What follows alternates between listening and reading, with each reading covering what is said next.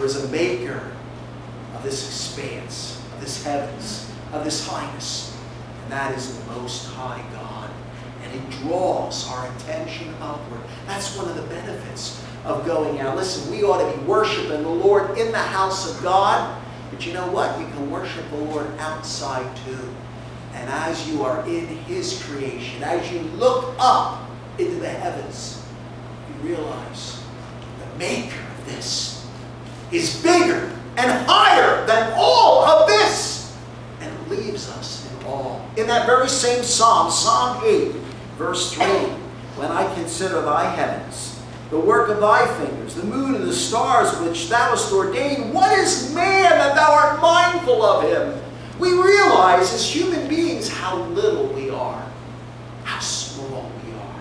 Yes, significant to God, but we are very small. And God wants us to know that, because even though man does not even exist yet, even though man has not yet sinned, God, already knowing what would happen, created all of this for a purpose, to teach us human beings that God is above all of the expanse, and that we are but a small created thing in perspective of all of this. God wants us to see that. God wants us to know that. There's also a divine preparation for life in all of this, because water already exists. But on this day, it doesn't exactly say that God created the air, oxygen, gas, on that. Not exactly. But it was there on the second day. It was there. And you know, God created the water.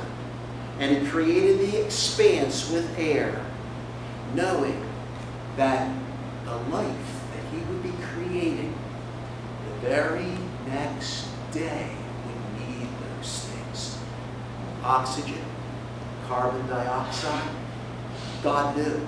God knew exactly what He was doing. This was not a thing, oh, what am I going to do today? Okay, I'm going to make light. That's a cool thing. Okay, light. And then, okay, what am I going to make today, the next day? Well, I'll make this expanse and divide the water.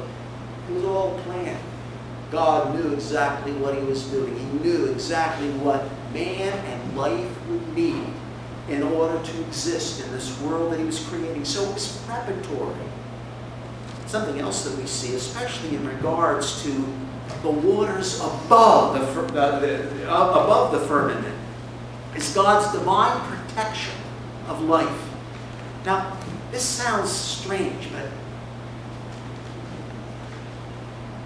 the whole meteorological system as we know it today was not original to the plan of God.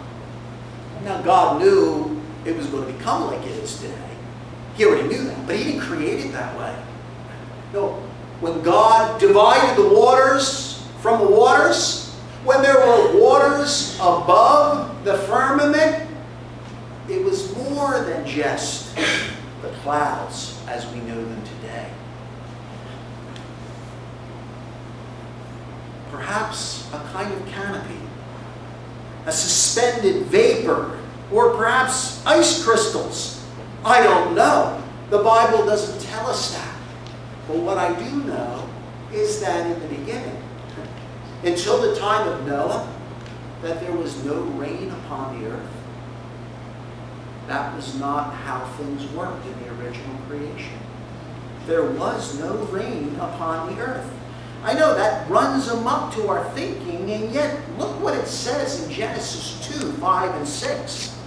It says this, and every plant of the field before it was in the earth, and every herb of the field before it grew, for the Lord had not caused it to rain upon the earth, and there was not a man to till the ground.